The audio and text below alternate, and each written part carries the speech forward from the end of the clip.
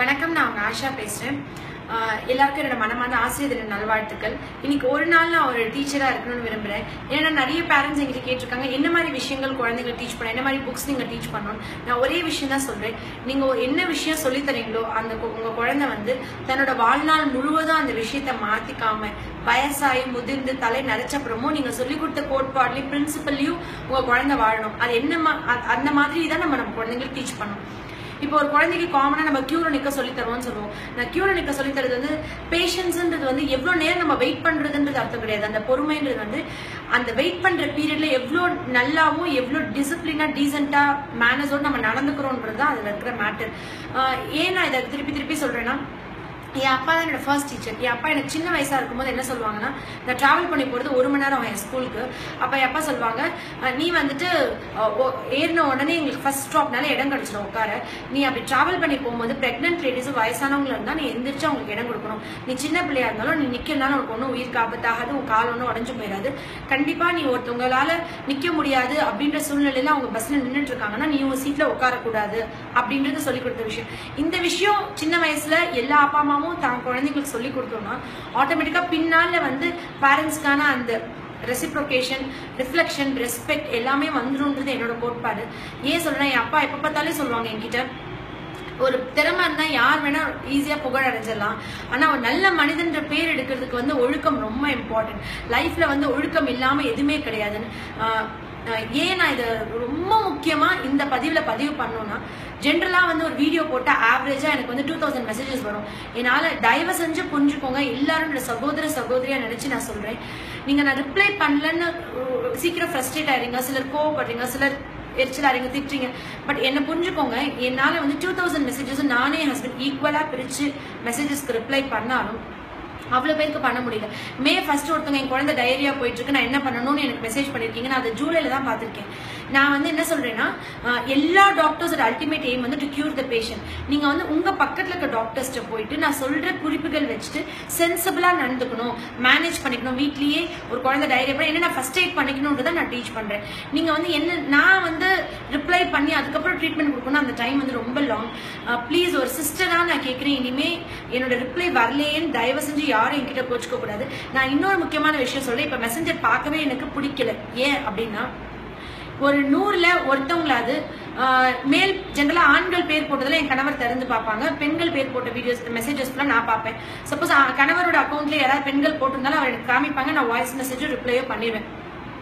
100ல ஒருத்தவங்களாவது ஆண்கள் இதுல வந்துட்டு உங்களுக்கு செக்ஸ் வீடியோ அனுப்பலாமா, செக்ஸ் இன்ட்ரெஸ்ட் இருக்கா, அதாவது நான் ஒரு பப்ளிக் பர்சன், நீங்க என்ன பேசினாலும் நான் வீடியோல பேசிடுவேன், கண்டிப்பா இது மீடியாவுக்கு போயிடும், வெளியே தெரிஞ்சிடும் அப்படின்னு இருந்தும் அனுப்புறீங்கன்னா, ஒண்ணு சைக்கியாட்ரிக்கா இருக்கணும், மனநல பாதிக்கப்பட்ட ரொம்ப ஒரு பேஷண்டா இருக்கணும், இல்ல இந்த மாதிரி அனுப்பி பயன்படுத்துறதுனால ஒரு பெண் பயந்து கூனி குறுகி ஒடுங்கிடுவாளோ இல்ல வீடியோ போட்டு ஸ்டாப் பண்ணிடுவாளோன்னு பண்ணீங்களா எனக்கு தெரியாது. நான் சரி அப்படி லேடி அக்கௌண்ட் ஓபன் பண்ணா அந்த லேடிஸ் இதுல பாத்தேனாக்க ரொம்ப சாதாரணமா, நான் வந்து ஒரு ஆண் தான், நான் லேடி அக்கௌண்ட் பேர்ல அக்கௌண்ட் ஓபன் பண்ணிருக்கேன், உங்களுக்கு விருப்பம் இருக்கா அப்படின்ட்டு சட்டையே போடாம ஒரு ஆம்பளை போட்டோ பார்த்தா அருவெறுப்பா இருக்கு. அதை பார்த்து என்ன யோசிப்பாங்கன்னு எனக்கு தெரியல, என்ன மைண்ட் செட்ல அதை அனுப்புறீங்கன்னு எனக்கு புரியல. நான் ஏன் இதை ரொம்ப ஸ்பெசிபிக்கா சொல்றேன்னா, இந்த மாதிரி விஷயங்கள் நடக்கும் ஃபேஸ்புக்ல எனக்கே இப்பதான் தெரியுது. ரொம்ப அதிர்ச்சியாவும் ரொம்ப ஆச்சரியமாவும் இருக்கு. அதே மாதிரி மியூச்சுவல் ஃப்ரெண்ட் நான் இருக்கேன்னு தயவு செஞ்சு யாரையும் என்னோட ஃப்ரெண்ட் லிஸ்ட்ல இருந்து ஃப்ரெண்ட் ரிக்வெஸ்ட் அனுப்பிச்சா ஆட் பண்ணிடாதீங்க, எனக்கே யாரையும் தெரியாது. பெண்களுக்கு நான் ஏன் சொன்னா, இந்த வீடியோ பாக்குற ஒவ்வொரு அப்பா அம்மாவும் சோசியல் மீடியா கேவலமான சாக்கடை, அதுக்குள்ள நிறைய தவறான விஷயங்கள் நடக்கும், நீங்க வந்து விட்டுறக்கூடாது, நீங்க வந்துட்டு கண்டிப்பா வந்து குழந்தைங்களுக்கு ஃபாலோ பண்ணணும், பிள்ளைங்க வந்து அஃபெக்ட் ஆயிடக்கூடாதுன்றதை நீங்க பாக்கணும். இன்னொரு முக்கியமான விஷயம், பெண் குழந்தைங்களுக்கு ஆபத்து இப்படி மட்டும் இல்ல, மாரல் ரொம்ப கம்மி. நான் ஒவ்வொரு ஸ்கூல் டீச்சர்ஸ்க்கும் ஒவ்வொரு ப்ரொஃபசர்ஸ்க்கும் ஒவ்வொரு இவங்களுக்கும் சொல்றது வந்து, மாசத்துல 30 நாள் நீங்க கிளாஸ் எடுத்தாலும் என்னோட ஒரு ரெக்வெஸ்ட் என்னன்னா, 30 நாள்ல ஒரு நாள் 1 மணி நேரம் தயவு செய்து நீங்க அந்த குழந்தைங்களுக்கு ஒரு மாரல் சொல்லி கொடுங்க. அது அந்த குழந்தையோடைய லைஃபை மாத்தலாம். 10 நிமிஷமா ஸ்பெண்ட் பண்ணுங்க. என்னோட லைஃப் இன்னைக்கு இப்படி மாறி இருக்கிறது காரணம் என்னோட டீச்சர்ஸ் தான் நான் சொல்வேன். ஒவ்வொரு சின்ன சின்ன விஷயமும் நான் டீச்சர்ஸ் ரோல் மாடலா பார்த்து தான் கத்துக்கிட்டேன். அப்ப அந்த மாதிரி ஒரு விஷயங்கள் குழந்தைங்க மனசை மாற்றணும். நான் இந்த மாதிரி விஷயங்கள் நடந்தோடனே நான் லென்ட்ட சொன்னேன், நான் இனிமே வந்து கண்டிப்பா வீடியோஸ் போட போறது இல்ல. நான் வந்துட்டு எதுக்கு இந்த மாதிரிலாம், நான் என் ஃபேமிலி என் குழந்தைங்க லைஃப் நான் போறேன், நான் இந்த மாதிரி பார்க்க போறது இல்லை. நம்ம லெனின் சொன்னாங்க. எல்லாருக்கும் தெரியும் இன்னைக்கு மதர் தெரசா அவங்களுக்கு வந்து புனிதர் பட்டம் கிடைச்சிருக்கு. அவங்க வந்து எவ்வளவு பெரிய அங்கீகாரம் இந்த உலகத்துல அவங்களுக்கு கிடைச்சிருக்கு. அவங்க வந்து மொத 16 வயசு 17 வயசு 18 வயசுல இந்த மக்களுக்கு சேவை பண்ணணும்னு வரும்போது இத்தனை 1000 வருஷத்துக்கு முன்னாடி எவ்வளவு அவமானங்கள், 45 வருஷம் அவங்க சர்வீஸ் மிஷனரியில இருந்தாங்க, எவ்வளவு பிரச்சனைகளை ஃபேஸ் பண்ணிருப்பாங்க.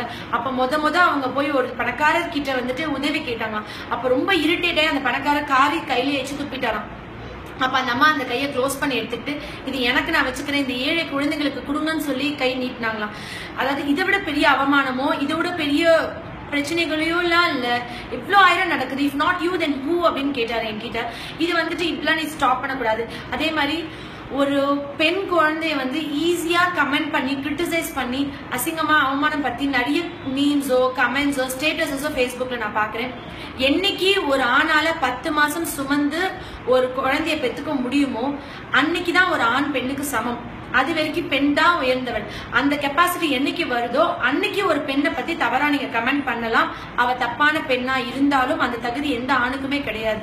ஒரு பெண் நல்லா இருக்கிற ஒரு பொண்ணு, எந்த தவறு செய்யாத ஒரு பெண் குழந்தைய கிரிட்டிசைஸ் பண்ணியோ இல்ல அவ ஒரு கேரக்டர்லெஸ் இந்த மாதிரி ஏதாவது சொல்றது வந்து, ஒரு கோயிலை இடிச்சா, ஒரு கிறிஸ்தவரா இருந்தா ஒரு சர்ச் இடிச்சா, ஒரு முஸ்லீமா இருந்தா ஒரு மசூதி இடித்தா எவ்வளவு பாவம் வந்து சேருமோ அவ்வளவு பாவம் வந்து சேரும்ன்றதை சொல்லிக் கொடுங்க குழந்தையிலேயே. அப்ப அந்த பையன் வந்து பெரியவன் ஆயிட்டு கண்டிப்பா அந்த மாதிரி கிரிட்டிசைஸ் பண்ணியும் தவறாவோ பேசவே மாட்டாங்க. நான் இது ரொம்ப ஸ்பெசிபிக்கா சொல்றேன். பெண்களுக்கு வந்துட்டு பற்களும் நகங்களும் தான் ஆயுதம்னு சொல்லி கொடுத்து வளங்க. இது ஒவ்வொரு அப்பா அம்மாவும். ஏன்னா இப்ப நிறைய நம்ம சமீபத்துல கொலைகள்லாம் பாக்குறோம். தள்ளி விட்டா கீழே விழுந்துற மாதிரி வீக்கான பசங்க கூட கத்தி எடுத்து வெட்டிட்டாங்க அப்படின்லாம் சொல்றாங்க. பெண்கள் வந்து பயம்ன்ற ஒரு இது வரும்போது தான் தன்னை எதிர்த்து போராடுறது அவங்க ரொம்ப குறையுது. நான் ஒரு சின்ன இது இன்சிடென்ட் என் லைஃப்ல நடந்தது சொல்லி முடிக்கணும்னு நினைக்கிறேன். நான் வந்துட்டு கேரளா கன்னியாகுமரி எக்ஸ்பிரஸ்ல ஒரு தடவை டிராவல் பண்ண எமர்ஜென்சில ரிசர்வ் பண்ணாதனால நான் லேடிஸ் கம்பார்ட்மெண்ட்லயும் லெனின் வந்து மேல் கம்பார்ட்மெண்ட்லயும் ஜென்ரல் கம்பார்ட்மெண்ட்லயும் டிராவல் பண்ணிட்டு வந்தோம். அப்ப வந்து நான் ஏறின உடனே ஒரு குழந்தை ரொம்ப நேரமா அழுதுட்டு இருந்துச்சு. ஒரு பொண்ணு ஒல்லியா சுடிதார் போட்டிருந்தது. பாக்குறதுக்கு ரொம்ப ஒரு பசியில ரொம்ப ஒரு பாவர்ட்டியில இருக்கிற ஒரு பொண்ணு ஒரு மஞ்சள் கயிறு மட்டும் போடுறது, கையில ஒரு குழந்தை வச்சிருந்து, அந்த குழந்தை தங்க செயின், கையில வளையல், தங்க அருணாக்குடி, கொலுசு எல்லாம் போட்டிருந்தது. நான் ஏன் ஒரு குழந்தை அழுதோடனே ஆட்டோமேட்டிக்கா எல்லா லேடிஸோட மென்டாலிட்டி ஏன் குழந்தை அழுறாங்க நீங்க பாக்காம இருக்கீங்களேன்னு. நான் உங்களுக்கு குழந்தைய வாங்கினோடனே அந்த குழந்தை அழுகை நிப்பாட்டிடுச்சு. பட் அந்த குழந்தை பேம்பர்ஸ் ஃபுல்லா வெயிட்டா அந்த மாதிரி. நான் சொன்னேன், நீங்க ஒரு அம்மாவா இவ்வளவு குழந்தைய பேம்பர்ஸ் வெட்டா இருக்கு, எப்படி பார்க்காம குழந்தைய இது பண்றீங்க அப்படின்னு சொல்லிட்டு பேம்பர்ஸ் மாத்தின உடனே நீங்க தான் இந்த குழந்தையோட அம்மாவான்னு கேட்டோன்னே அங்க இருந்து எல்லாரும் மேம் எங்களுக்கு இந்த டவுட் இருந்துச்சு, இந்த குழந்தை கிட்ட 2 மணி நேரமா அழுதுட்டு இருக்கு, இவங்க வந்து இந்த பொண்ணு வந்துட்டு அமைதியாவே உட்கார்ந்து இருக்குன்னு எங்களுக்கு டவுட் வந்துருச்சு. நான் உடனே லெனினுக்கு கால் பண்ணேன். லெனின் வந்து வழக்கம் போல வேலையை ஆரம்பிச்சிட்டியா அப்படின்னு சொல்லி, ப்ளீஸ் நீ வந்துட்டு எதுனாலும் நம்ம சேலம்ல இறங்கணும், காம்ப்ளிகேட் பண்ணாதன். பட் ஒரு அம்மாவா அந்த இடத்துல யாருமே விட்டுட்டு வரமாட்டோம். நான் உடனே 100க்கு ஃபோன் பண்ணி ரயில்வே போலீஸோட நம்பர் வாங்கி சேலம் ரயில்வே போலீஸ் கால் பண்ணோடனே அவங்க வந்து அந்த ட்ரெயின்ல வெயிட் பண்ணாங்க. நாங்க இறங்கி அந்த குழந்தைய அந்த அவங்க கிட்ட ஒப்படைச்சிட்டு நாங்க வந்துட்டோம். ஆனா இன்ன வரைக்கும் எனக்கு என்ன கில்ட்டி கான்ஷியஸ்னா, அந்த அன்னைக்கு வந்து நான் அந்த என்னோட அட்ரஸ் எழுதி கொடுத்து, அவங்க வந்து நம்ம அட்ரஸ் எழுதி கொடுத்தா நம்ம அந்த கேஸ் முடிய வரைக்கும் நம்ம சேலம் கோர்ட்டுக்கு போகணும், அந்த குழந்தை பேரண்ட்ஸ்ல போய் சேர வரைக்கும் நம்ம செக் பண்ணணும். அன்னைக்கு ஒரு அந்த விஷயத்துக்கு கூட நம்ம அவ்வளவு எத்தனை வருஷம் ஆகும் அந்த கேஸ் முடிய, நம்ம அலைய முடியாது போக முடியாதுன்னு என்னோட ஹஸ்பண்ட் காண்டி நம்ம வந்து அதை அப்படியே விட்டுட்டு வந்துட்டோம். பட் அந்த குழந்தை கண்டிப்பா போலீஸ் அவங்க வந்து அவங்க பேரண்ட்ஸ்ல சேர்த்திருப்பாங்க, அந்த குழந்தை இப்ப அப்பா அம்மாவோட தான் இருக்கும்ன்ற நம்பிக்கை இருந்தாலும் நம்ம வந்து அந்த ஒரு விஷயத்த தொடர்ந்து செய்ய முடியல. எல்லாத்தையும் விட்டுட்டு எல்லா ஒரு விஷயத்தையும் சாக்ரிஃபைஸ் பண்ணி தான் சமூக பணிக்கு வந்து இவ்வளோ ஒரு 45 வருஷங்கள் அவங்க சேவை பண்ணிருப்பாங்க. அதுக்கான கிடைச்ச அந்த புனிதர் பட்டம்ன்றது வந்து ஒவ்வொரு பெண்களுக்கும் ஒரு எக்ஸாம்பிள், ஒரு ரோல் மாடல். எல்லாரும் மதர் தெரசாவா மாறணும்னு அவசியம் இல்லை. அட்லீஸ்ட் அவங்க சொன்ன பிரின்சிபல்ஸையும் ஒரு சின்ன சின்ன விஷயங்கள் நம்ம லைஃப்ல முடிஞ்ச வரைக்கும் ஃபாலோ பண்ணணும். குழந்தைங்களுக்கு வந்துட்டு சகிப்புத்தன்மை எப்படி சொல்லி தருமோ, வாழ்நாள்ல ஒரு செடியாவது நட்டு ஒரு மரத்தை வளர்த்தணும் ஒரு குழந்தை, அதுதான் உன்னோட வாழ்க்கையோட அர்த்தம்ன்றது நம்ம சொல்லிக் கொடுக்கணும். இயற்கையை மாசுபடுத்தக்கூடாதுன்னு சொல்லிக் கொடுக்கணும். நல்லது கெட்டது சரி தப்பு சொல்லிக் கொடுக்கணும்.